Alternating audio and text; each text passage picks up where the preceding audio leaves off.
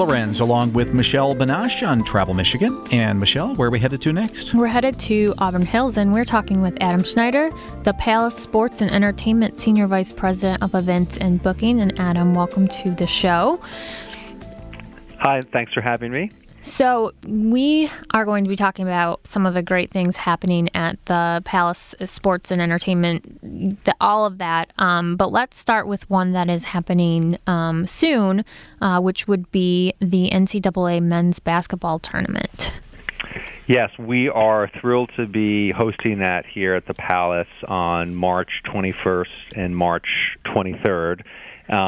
As you probably know, with these events, it's kind of we're all waiting with bated breath to find out what the draw is going to be. We'll find that out on the 17th of this month. We have 4 games on the Thursday, 2 games on the Saturday. There's an open practice on the Wednesday before that's free to the public. There's free parking here. We encourage people to come out to that. We are selling tickets now. Most people buy tickets package for all the games. Yeah. There are individual game tickets available as well. As you guys probably know, it's a really incredible environment and fan experience. So getting tickets sooner than later is probably a good thing. And then again on the 17th, we'll find out depending on how the standings are, which teams are playing here. Yeah, I think I was at the Michigan State championship year at the Palace, and it was a phenomenal venue for such an exciting event. Really highly recommend people consider going this year. Yeah, we're really excited to be hosting it, and it doesn't come around every year. So, the logistics around that, working with Oakland University and the NCAA. I mean, it's a mammoth, production to pull something like this together, and very focused on delivering, an incredible fan experience. So, people will not come away disappointed as you just pointed out with your experience and go Michigan. Yeah, that's right. Well, the Palace really is a phenomenal venue. Can you tell people a little bit about the location itself and why it's so special? Yeah, well, the Palace, this is going to be our 25th anniversary as a venue, and so we're very excited about that. And just, a little inside, arena talk, I would say, is that, the Palace, when it was built in 1988, was essentially kind of the first modern arena, if you will. So the way that the venue is built, from the loading docks to the various suite spaces we have to how the arena is configured, is to this day state of the art.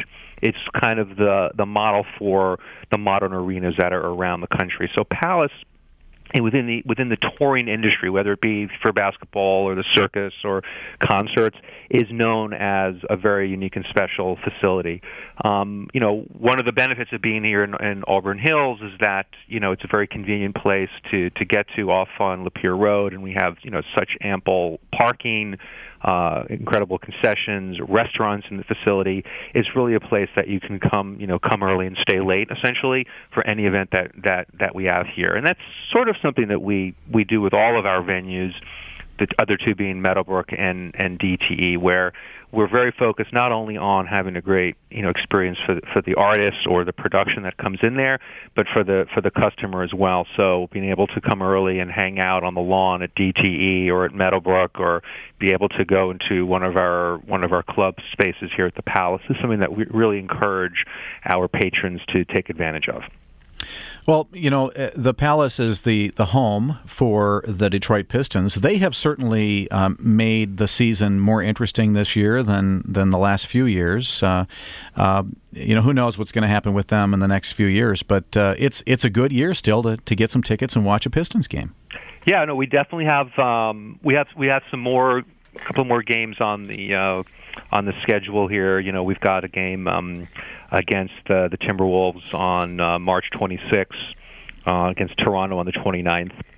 And again, we're very focused on that fan experience. We have the best halftime entertainment in the NBA. It's a great family environment for people to come out here and check out what's going on, on the court. Obviously, with the players, very exciting young team, still rebuilding, and then for we have just an incredible, dance squad, halftime entertainment, things to do that really make it a full entertainment experience. I think in today's day and age, with basketball, in particular, in order to come to an event and make it special, as opposed to something that you would just watch on TV, we deliver a lot of things in the arena that simply can't be replicated in your living room. So we encourage people to come out and check it out. Yeah, lots of fun. Absolutely. And you guys don't just do sports. I mean, I'm looking at the schedule, and you bring in an ice rink for this Disney on Ice Presents Dare to Dream, and you've got some great concerts coming up as well. Yes, we Palace Sports Entertainment. We the same company that owns the Detroit Pistons. We also own and operate the arena here at Auburn Hills and the DT Amphitheater in Meadowbrook. We're very excited about our Disney show coming up in March. March 14th is the first day of that, and then. Would be remiss if I did not share how excited we are to be hosting 2 Bob Seger concerts coming up. I saw that. I love that. On April 11th and April 13th. So there hopefully will be some tickets available to that to still purchase. I mean, Seger is just an institution here, and we are thrilled to death to be hosting these 2 shows here in April. If you look at your various venues that you have to offer, the Palace, Meadowbrook Music Festival, and DTE Energy Music Theater, you have so many great performances coming up yet this spring and into the summer. Yeah, I would. It's funny. It feels like once the springtime comes, people want to be outside in Michigan, and both DT and Meadowbrook. We have only announced a few of our shows that are coming up at those facilities. I mean, for example, at Meadowbrook we have Fun, who big Grammy winner, is playing July 16th at Meadowbrook. Monsters and Men, another act, playing there. And over at DT, we are on sale with Tim McGraw and Bad Company and Leonard Skinnard. But what I would say is, we will have between those 2 venues probably 80 concerts over the summer. And the best way to follow and track that is to go to palacenet.com and just see the calendar, because these events come fast and furious. Mm-hmm. The biggest shows of the year, of the summer, come through here in those venues, and this is shaping up to be just a tremendous summer. There's opportunities for the real hardcore music fans to join our royalty program, which essentially guarantees you a ticket to every one of these DTE events or a Meadowbrook event, depending on what you join, as well as other amenities and perks like parking and special club access. But there'd be too many shows to go over in one phone call with you. But I encourage everyone to just keep tracking on palacenet.com, because the shows are going to be just tremendous. Are there various prices for the club? Yeah, I mean there's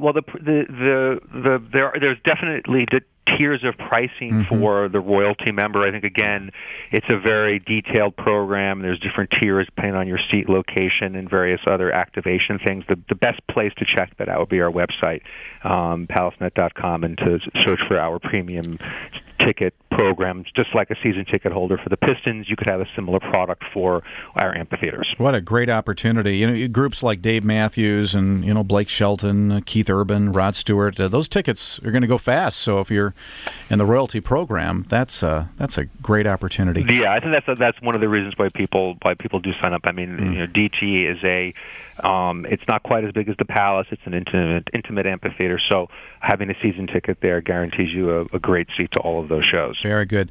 Adam, thank you so much for filling us in on both the NCAA men's basketball tournament and all those spring events at the Palace and the other venues. Tremendous. Adam Schneider, Palace Sports and Entertainment, Senior VP of Events and Booking. And for more information, all you have to do is go to palacenet.com. Lots of events happening around the area, Michelle. Absolutely. And we've mentioned earlier in the show that St. Patrick's Day is coming up. So some of the other St. Patrick's Day events are you can celebrate in historic downtown Grand Ledge March 15th through 16th with Irish dancing and a grand parade, or run to the Leapin' Leprechaun 5K March 16th in Traverse City, and they really encourage you to dress the part for the occasion. And you can also celebrate St. Patrick's Day with a train ride to Mount Pleasant Soaring Eagle Casino on March 16th. It departs from the Steam Railroad Institute. Then you can test the luck of the Irish while you're at the casino. Some other great shows to visit this week. Get ready for the camping season at the Flint Camper and RV Show March 14th through 17th at Praney Arena Event Center. and they are going to have more than 90 units on display. And the Lansing Home and Garden Show hits the MSU Pavilion March 14th through 17th. And be sure to get something sweet. Stop by the Maple Syrup Day at Chippewa Nature Center in Midland, March 16th. And so you can find all of this, so much more, at Michigan.org. Thank you very much, Michelle. And next, we'll get to answer that question. When you have a girlfriend's weekend downtown, who do you get more of, women or men? You just kind of wonder about that. We'll find out next, right here on Travel Michigan, where your trip begins at Michigan.org.